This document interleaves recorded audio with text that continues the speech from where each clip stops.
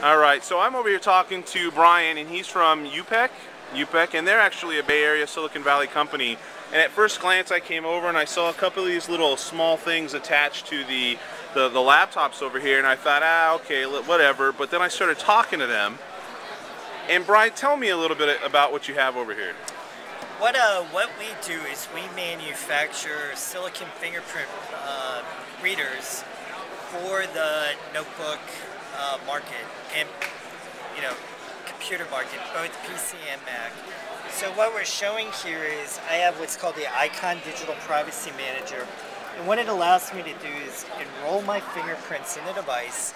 We store those fingerprint templates securely in the device, and then what I can do is I can do things like I can now replace typing in a password with a swipe of the finger on the Mac. So anywhere in the Mac OS where you'd have an authentication prompt that would ask you to enter a password, you now can swipe your finger. So let's do that again. Log out real quick. Sure. I'll go into screensaver lock. Okay, so the screensaver's locked. You can't get in unless you know the password, and you need to come over here because you heard you got a weird photo of you uploaded to Facebook and you want to hurry up and find out who did it. Right. And you come over, let's get the... Right, so I lay my finger flat on the sensor and I slide it across. It recognizes me, and boom, we're in. Wow, so I heard something else though. You mentioned something about an integration with a product that a lot of Mac people are familiar with. Yeah, so to provide some additional functionality to the market, what we've done is we've been working with 1Password. 1Password is a leading password manager product for website logins. So what I can do now is I can do things like bring up Safari here, and I'm going to click on my 1Password integration link.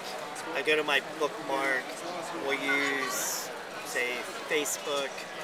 Now what it's going to do is navigate me to the Facebook page, but here, instead of having to provide my master password into 1Password, what I do is I swipe my finger, and what will happen and right now you don't have... It's a little glitch because Brian doesn't have his Facebook page right now going on, so...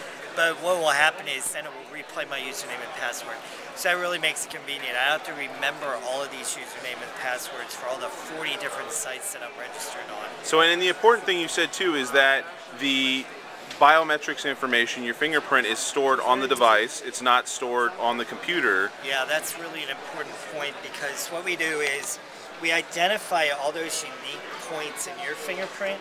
We create a template. It's a mathematical template, like a roadmap. We encrypt it and we store it in this device. That template never leaves the device, and all the processing happens within the Eikon. So that makes it very secure. Never does your fingerprint information ever get processed on the computer itself. All right, now where can they find out some information on the products? You can go to www.upek.com, upek.com. upek.com, okay. And you can also see the product at the Apple stores. At the Apple stores, so you guys are at the Apple stores. Yep. Very nice. I really suggest that you guys take a look at the products that they have here. Very stylish. They are designed worthy to be next to your Apple laptop. Thanks a lot, Brian. Thank you.